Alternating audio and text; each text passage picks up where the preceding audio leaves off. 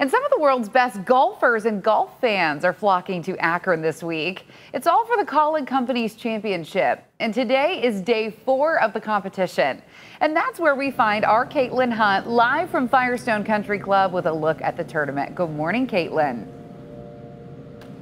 Good morning, Tessa. It is a beautiful morning out here, a beautiful morning to play golf, and that's what they're doing at the Kaulig Companies Championship today here in Akron. I'm here with the Executive Director, Don Padgett. Don, how are you doing this morning?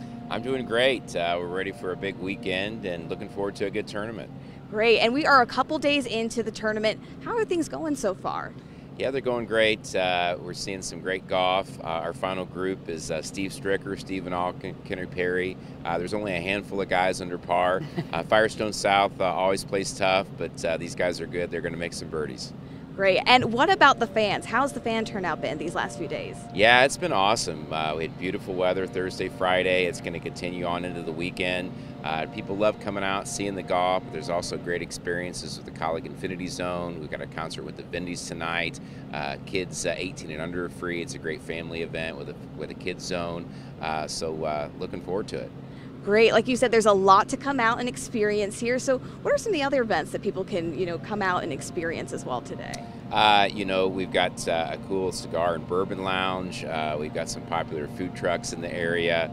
We've also got a drawing here on the 18th green on Sunday. When the final putt drops, the winner will get a foursome on Firestone South and a picture with the winner.